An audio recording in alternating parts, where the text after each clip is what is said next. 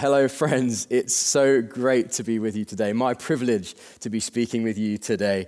Another warm welcome to you wherever you're joining us from around the world. We're so pleased that you're here. We really are.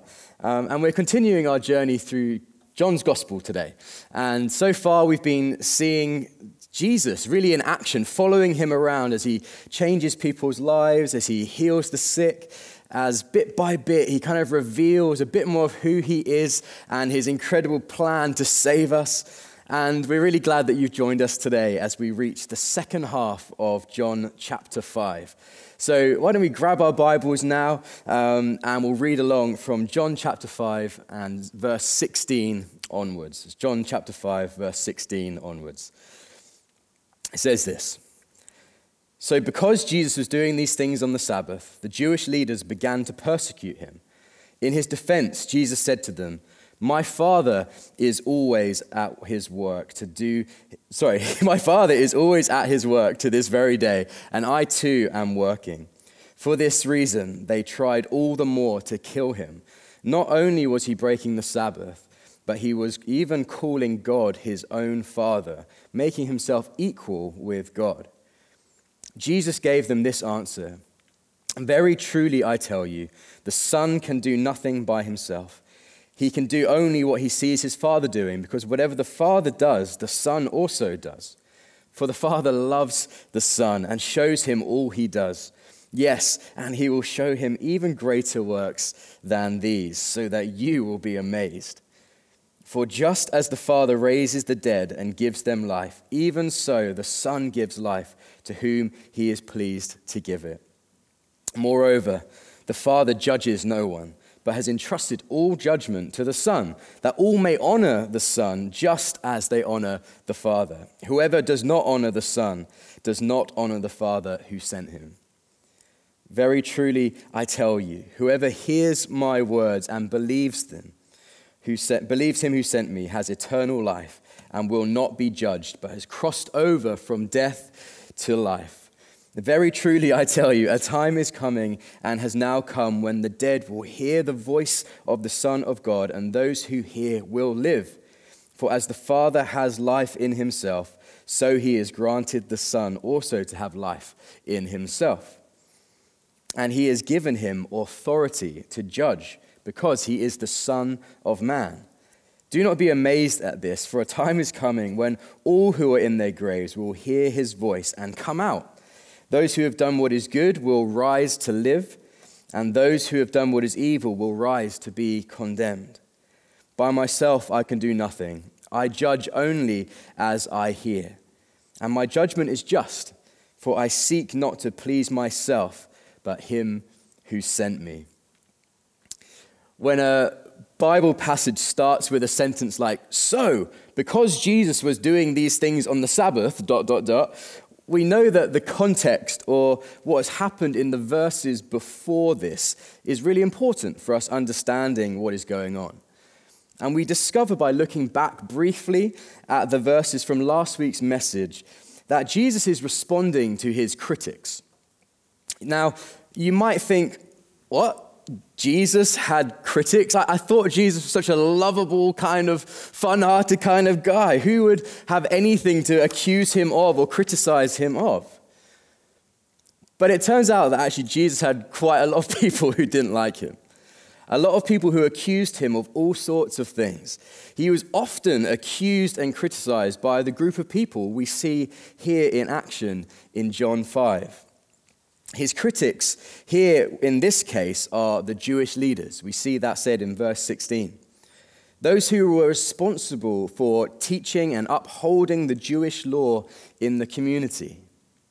Those responsible to model to the Jewish people what following the Lord really looked like according to his law. The verses tell us that here Jesus was defending himself against their accusations or their persecutions, that they were coming against him, and actually now they were even seeking to kill Jesus. But what was their reason for persecuting? What was it that prompted such an extreme response in their hearts towards Jesus? Well, John in verse 16 to 18 of chapter 5 tells us there are two reasons. The first reason is that the Jewish leaders claim he is doing something unlawful on the Sabbath. These leaders had understood the law of God that God had given them to keep the Sabbath day holy, to set apart a day a week where you stop working. But then they had added to it or warped it to mean something it was never meant to mean. We saw the thing that made them react like this taking place last week at the start of John chapter 5. Jesus had beautifully, wonderfully, miraculously healed a man who had been an invalid, as the text says, for 38 years. The man was healed by Jesus and had picked up his mat on the Sabbath day. And the Jewish leaders saw this as breaking the law. Jesus had not only healed this man on the Sabbath, but also instructed this man he had healed to pick up his mat, to pick up his bed that he had been sitting on. And this, for the Jewish leaders, again, was breaking the law. But they had misunderstood. They had lost sight, whether just because of forgetfulness or maybe even on purpose because something deeper was going on in their hearts. They had lost sight of the greatest laws that God had given, to love the Lord their God with everything that they are, but also to love their neighbor as they love themselves. God working and loving and healing and restoring didn't stop on the Sabbath day. And Jesus displays this perfectly by healing this man. But the Jewish leaders see it as law breaking. The second reason that we see they want to kill Jesus is that Jesus' words and his actions make himself equal to God. And we'll unpack this more in just a moment. But let's just first take note of how Jesus responds to this opposition. I love Jesus' response. Have you ever been there when someone says something about you or criticizes you for something that just isn't true? I get defensive. I want to say, I'm not this. No, I'm not that. My response usually comes from a place of insecurity. I get worried that other people might start to believe what that person has accused me of. No.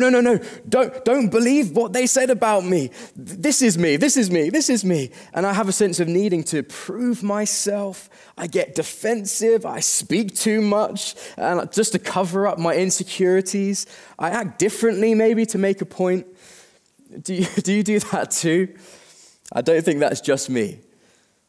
But that's not what's going on here. In fact, Jesus is doing something completely the opposite. It's not an insecure defense of himself. He's not got his hands up in this case and saying, oh, no, don't believe that about me. No, he is totally secure in who he is. He knows where he's come from. He knows what he is doing when he heals this man on the Sabbath. And Jesus' response, what he goes on to teach, really is him establishing for his hearers his totally secure identity. Well, what is his identity? Well, as we've already seen, he is the Son of God.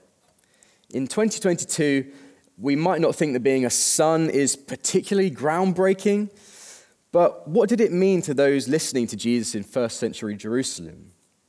Well, they clearly understood as we read this passage that by Jesus saying he was the Son of God, it meant that he was equal to God. We see that in verse 18. And in their apparent spiritual blindness and lack of love for God in their hearts, these Jewish leaders could only see this as blasphemy. Some way that Jesus was contending with God, or as if Jesus was claiming to be some opposing deity, kind of coming as a rival to the God of the Jewish people. Surely God wouldn't share his glory with another. In their eyes, Jesus' claim was worthy of death. But that's not at all what Jesus is meaning here. Jesus is meaning the opposite. Yes, he is equal to God. He is God. We know that from John's prologue in chapter 1 of his gospel. But his relationship to God the Father is not that of rivalry.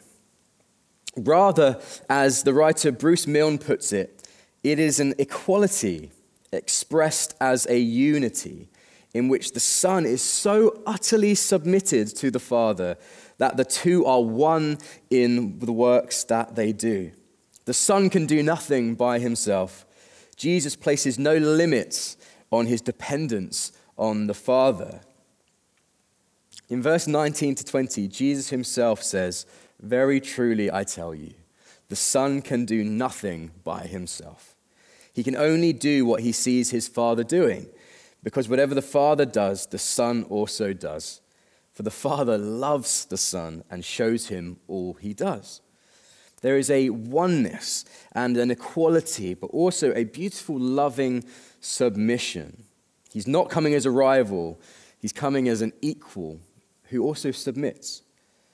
And Jesus unpacks more about what this really means in the following verses. We see for Jesus that being God's Son and equal to the Father means a few things. Let's go through them together now. First, we see that he is loved. We see that in verse 20 as we've just read. Jesus the Son and God the Father exist in a relationship of the most holy and intimate mutual love. The Father proclaims over Jesus at his baptism, "This is my beloved Son."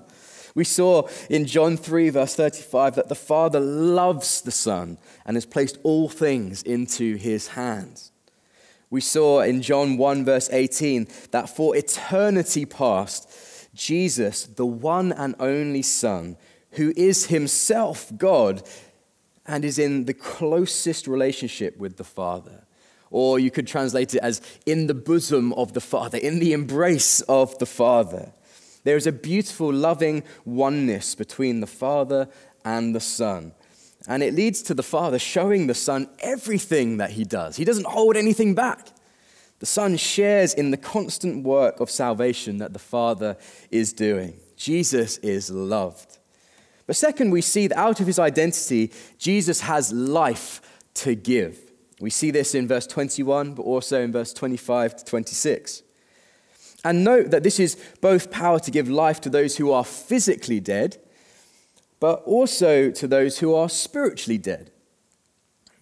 We will see Jesus raising Lazarus, his friend, from physical death in John chapter 11, later in our series. Lazarus had died, but now he's walking out of the tomb. Jesus here talks about the dead also being raised when they hear his voice.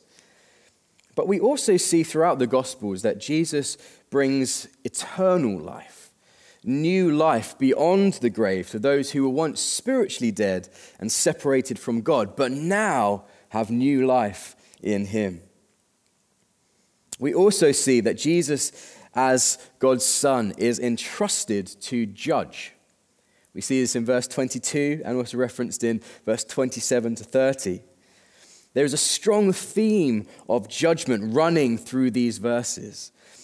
Believe and follow Jesus, and you will not be judged. You will receive the life that we've just mentioned. But do not believe Jesus. Live for yourself, and you will be judged. You will remain under the righteous judgment of God and will be condemned. The Father entrusts that judgment to Jesus. But also Jesus judges, as he says, not to please himself, but to please the Father. It's another expression of their perfect equality, but also this submission that Jesus has towards the Father. Jesus continues in verse 23 to tell his critics that one of the results of him being entrusted with this judgment as the Son by the Father is that he would also receive honor from all, just as the Father also receives honor. In John 17, verse 10, Jesus is praying with God the Father. He's speaking to God the Father and says, "All I have is yours, and all you have is mine." There is a shared honor, a shared glorification of the Father and the Son. And in the same way, whoever does not honor the Son does not honor the Father who sent the Son. The honor of the Father and the Son are totally entwined. It's totally part of who Jesus is as the Son. And finally, Jesus has authority. We see that in verse 27. Jesus tells the religious leaders who would want to doubt his authority that he's actually received his authority not from human rulers or any man-made systems, but from God, his Father. The title Son of Man that Jesus uses of himself here again in verse 27 would have actually been quite a familiar phrase or a familiar title to these religious leaders. They would have known the Old Testament well. And as they hear Jesus talking about himself as the Son of Man, their minds would have instantly gone to Daniel chapter 7, verse 13 to 14. Daniel here says, "I looked, and there before me was one like a son of man, coming with the clouds of heaven." He goes on and says, "This Son of Man was given authority, glory, and sovereign power. All nations and peoples of every language worshipped him.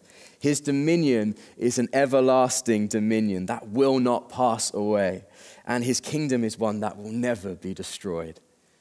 So Jesus is saying, I am that Son of Man. This is who I am, the one with dominion and glory and kingly power, with authority over all the nations and over all the peoples to judge. One who would rule the world and everything that we see forever and ever, because my kingdom can never be destroyed.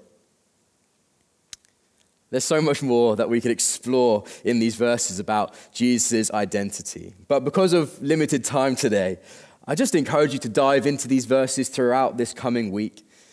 But isn't it good to be reminded of who Jesus is?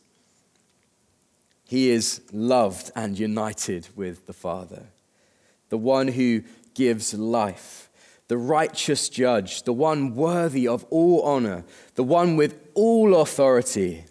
Praise God. This is who Jesus is. But so what? Why does this matter to me? Why does this matter to you?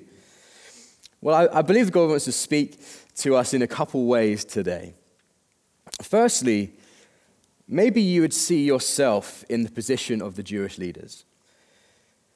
Those in this account who are resistant to Jesus, those who don't believe that he is who he said he is, those who would want to challenge Jesus, or maybe just keep Jesus in a box that you've kind of created for him, or maybe even get rid of him completely. There's a loving warning from Jesus for you today. I urge you, don't be like these religious leaders. Listen to what Jesus says. Receive his gracious invitation to believe in him. Come to him and ask your questions. Maybe like Nicodemus in John chapter 3, who comes to Jesus in the middle of the night when no one else is around, so no one else can see him asking these questions. Even come to Jesus like Nicodemus. Come to him. Ask your questions. Find out for yourself who Jesus really is. Jesus promises in verse 24 that whoever hears his words and believes will be gifted eternal life and will not be judged for their sin. Did you hear that? Whoever. Not just the person who looks like they have it all together. Not just that person at work who seems to have life sorted out, or that neighbor who's always chirpy and smiling. No. Whoever hears his words and believes will be gifted eternal life and will not be judged for their sin. All the wrong that you have done, all the ways that you've hurt others, put yourself at the center, turned your back on God, you will not be judged guilty for any of these things if you believe in Jesus. But instead, as Jesus says in these verses, you will pass from death to life. Without Jesus, you might be physically alive, your heart might be beating, but you are spiritually dead, cut off from God, all his promises, the fullness of life that he so graciously and abundantly offers to you. But by believing in this Jesus, this good news he brings, you will receive new life, a new start, a new hope, a new future, a new identity that is totally secure and unchanging. Whether culture changes and shifts or not, your secure identity will be unchanging in Jesus. You will receive life in all its fullness. You will receive Jesus' perfect record, no guilt, no condemnation, no fear of death or judgment. Believe in Jesus today. But you might be hearing this and thinking, yeah, I already believe in Jesus. That doesn't apply to me. Well, it kind of does, but what's new about that? I already know that kind of stuff. Well, for you who have already believed in Jesus, in these verses, we not only see Jesus reaffirming his identity as the Son, but also we see a reaffirmation of our own identity in Jesus. If we believe in Jesus, we are united with him in a deeply profound way.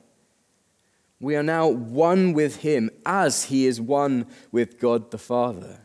We were once separated from him, out on our own, no hope in this life or for the next. But if we have believed in Jesus, we are united with him in his death, but also in his resurrection to new life. We share in Jesus' sonship. We have a precious inheritance that will never fade. Everything Jesus has, we have. Jesus got his identity from the Father, so do we. We are loved in the same way by God. Did you know that? You are God's beloved child. He speaks over you. This is my son. This is my child with whom I'm well pleased. He has placed all things into your hands. You are in the closest relationship possible with the Father, not because you think you're getting close to him or because you kind of feel good about God today. No, you are. You are in perfect relationship with the Father, just as Jesus is. Not because of you, but because of Jesus. Because of Jesus' identity as the Son. If you share in Jesus' identity, that's what you get as well. Never to be pulled away from the Father's loving embrace. The old us is dead and gone, and we are united with Jesus in his resurrection. We have new life in Jesus. His life is our life, but also we have the life of God in us and flowing out of us. We can now bring life into dead places, situations that feel like they're hopeless. We can bring the life of God into those places.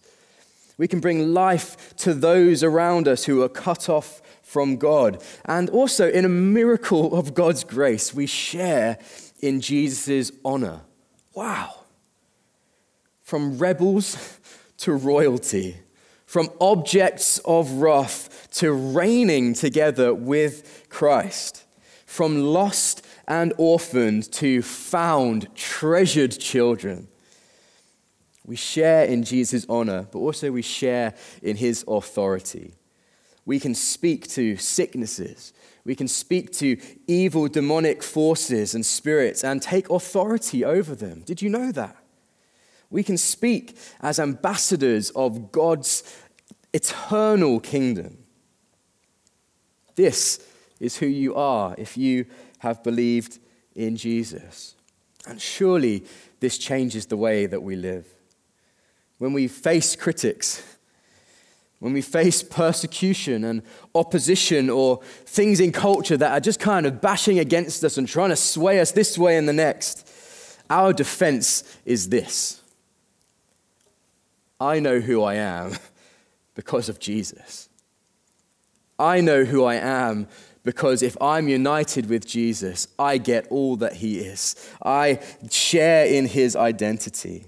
I know who I am because this is what God says about me.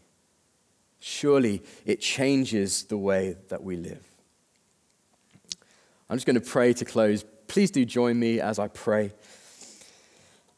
Oh, Lord God, we just thank you for these words. We thank you for your word.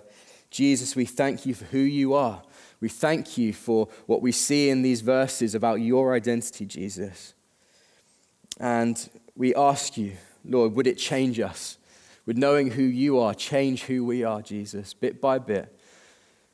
We thank you that you are committed to us wholeheartedly for transforming us more and more into the image of Jesus.